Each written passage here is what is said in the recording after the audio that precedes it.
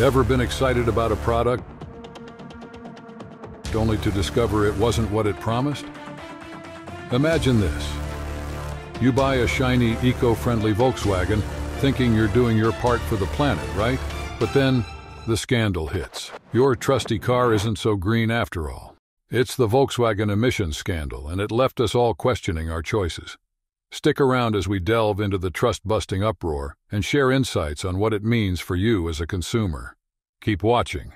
Let's navigate this twisty road together. In 2015, the automotive world was rocked by a scandal that would tarnish the reputation of one of its biggest players, Volkswagen. At the heart of the controversy was an accusation that shook the industry to its core. The German auto giant had intentionally rigged its diesel engines to cheat on emissions tests. It began when the United States Environmental Protection Agency, the EPA, made a shocking announcement that Volkswagen had violated the Clean Air Act. Investigators discovered that around 500,000 VW cars sold in the U.S. were equipped with a deceit device, a sophisticated piece of software designed to deceive. During lab testing, this software could detect when a car was being tested for emissions and switch on full pollution controls to meet legal standards. But once on the road, under real-world driving conditions, the software would turn off these controls, allowing the cars to emit nitrogen oxides at up to 40 times the legal limit. For years, these vehicles had been marketed as clean diesel, a greener choice for environmentally conscious consumers.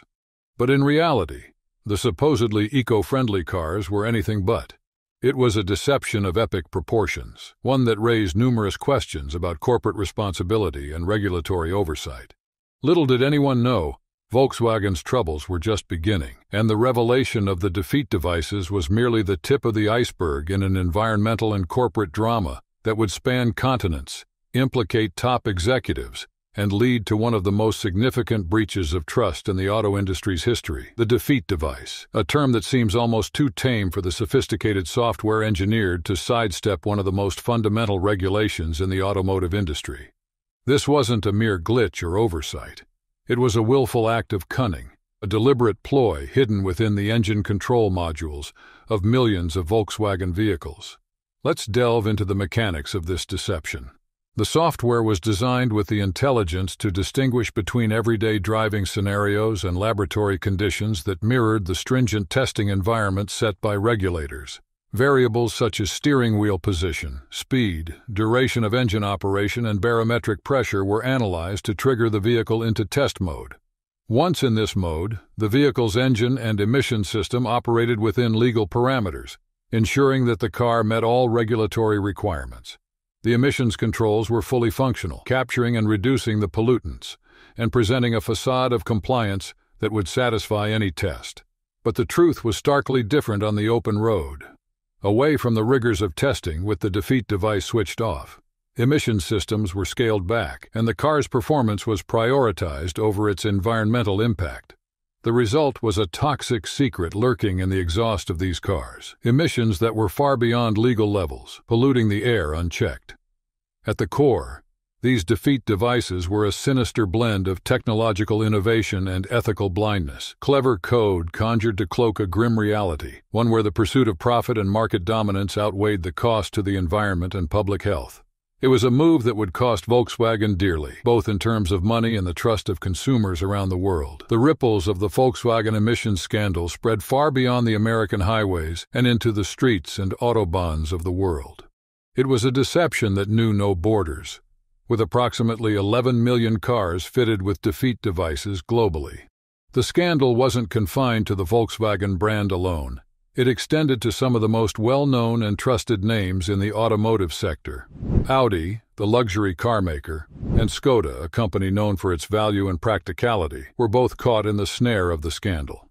These brands, under the Volkswagen Group umbrella, also had vehicles on the road that contained the illicit software, betraying the trust of their customers and contravening environmental standards. Owners of these vehicles were driving what they thought were modern, efficient diesel cars. In truth, they had unwittingly become part of one of the largest corporate frauds in recent history. The fallout was immediate and wrenching, not just for Volkswagen, but for the entire diesel segment of the auto industry. Consumers felt tricked. Governments were outraged, and the automotive industry found one of its keystone narratives about clean diesel crumble to dust. Fines, recalls, compensation claims, and a tarnished image were just the beginning. The long-term implications were even more profound as the very future of diesel technology came under scrutiny, and trust in automakers and regulatory bodies was severely compromised.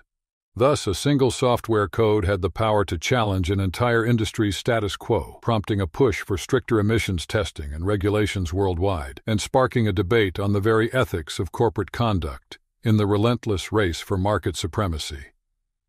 The curtain was pulled back on the Volkswagen emissions scandal not by industry insiders, but by a small team of researchers from West Virginia University, funded by the International Council on Clean Transportation, or ICCT. The ICCT, a non-profit organization, commissioned the study to test emissions from diesel cars under real-world driving conditions, unknowingly setting the stage for a revelation that would send shockwaves around the globe. The researchers' findings were staggering. The Volkswagens they tested emitted nitrogen oxides at levels that were a far cry from their advertised performance and legal limits.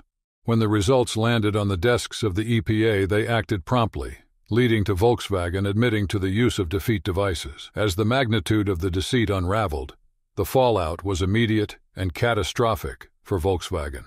The company's stock price plummeted, billions were wiped off its market value, and the hunt for those responsible began. High-profile executive resignations marked the months that followed as the company scrambled to manage the growing crisis. The most notable departure was that of the CEO, Martin Winterkorn, who resigned just days after the scandal broke, though he claimed to have no knowledge of the wrongdoing. Government investigations sprang up across the world, from Volkswagen's home turf in Germany to the distant roads of South Korea. Regulators tightened their grip and penalties loomed large on the horizon. The company was now in the throes of a legal battlefield, its once sterling reputation sullied by the revelation that one of the world's most trusted car manufacturers had been systematically lying to the public and to the authorities.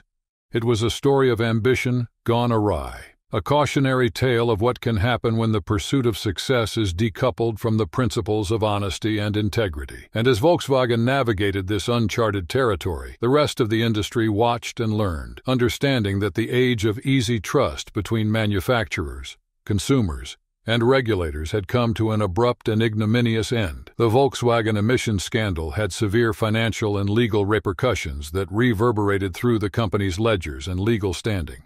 As the dust began to settle, the cost of the deceit became clearer. Volkswagen found itself on the hook for an estimated total cost of over $30 billion, a figure that encompassed fines, vehicle buybacks, repairs, and legal settlements. In the United States alone, the company agreed to pay $14.7 billion in what became one of the largest civil settlements in the history of the automotive industry. This monumental sum covered not only fines, but also provided compensation for consumers through buybacks and financial assistance for those who chose to have their vehicles fixed. But the financial implications were only part of the story. In 2017, Volkswagen pled guilty to conspiracy to defraud the United States, commit wire fraud, and violate the Clean Air Act. Penalties did not stop at the corporate level. Individual executives were indicted, and some faced significant prison sentences, highlighting the personal accountability aspect of the scandal. The ramifications extended beyond the confines of the courtroom and into the court of public opinion. Volkswagen's reputation, once synonymous with reliability and trustworthiness, had been dealt a crippling blow. Winning back customer loyalty and restoring its image would require not just words, but profound changes in corporate behavior and a demonstrated commitment to transparency and ethics. In the span of a few heartbreaking revelations, the company was forced to realign its corporate strategy, prioritizing clean technology and dedicating itself to the future of electric vehicles. This pivot, however costly, projected a silver lining in the dark clouds that had gathered over the automaker, signifying a transformation spurred by one of the greatest corporate scandals of the 21st century. In the wake of the scandal, the automotive landscape began to shift. Diesel, once seen as a viable path to reducing greenhouse gas emissions and a cornerstone of European car manufacturing, faced a tarnished reputation. In the eyes of the public and regulators, the image of diesel cars was indelibly linked to the scandal, leading to a dwindling market share as both consumer confidence and regulatory pressures mounted. This erosion of diesel's image coincided with a heightened scrutiny of emissions testing worldwide. Governments and regulatory agencies tightened their oversight, implementing more robust testing procedures designed to catch any discrepancies between laboratory results and real-world emissions. These tests would close the gap that once allowed manufacturers like Volkswagen to exploit loopholes with deceit devices. Within this climate of distrust towards diesel and stricter regulations, a new automotive movement gained momentum, the shift toward electric vehicles, or EVs. Manufacturers around the world, spurred on by the scandal, began redirecting investments towards the development of cleaner, more sustainable electric transportation options.